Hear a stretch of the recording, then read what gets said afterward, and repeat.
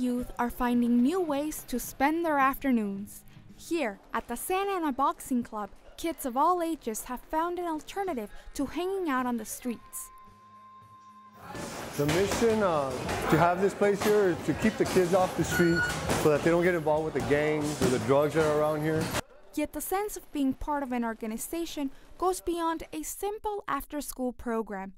It's like a second family you have here, and like everybody loves you, you love everybody, and you guys are just like all close, like brothers and sisters, and like Tony's your dad. This feeling is not just shared by some of the kids, but also by those who work closely with them.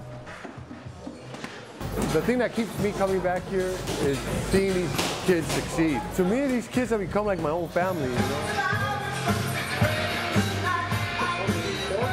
You box around, punch the bag a little bit, exercise. It's better than staying out of gangs and all that. That's all bad. Right here, just come, have some fun. Whether on the ring, lifting some weights, or simply doing some homework, the kids who are part of the program have plenty of things to do with their spare time.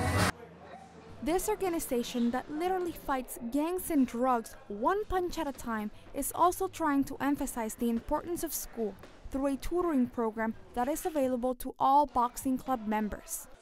Other free services include field trips to places these children would otherwise not have access to, like the touring of the Grand Canyon. The Santa Ana Boxing Club, which reopened 7 years ago, has been reaching out to Santa Ana youth ever since, in hopes of making a difference in their community. Reporting for OC News, I'm Fabiola Ortiz.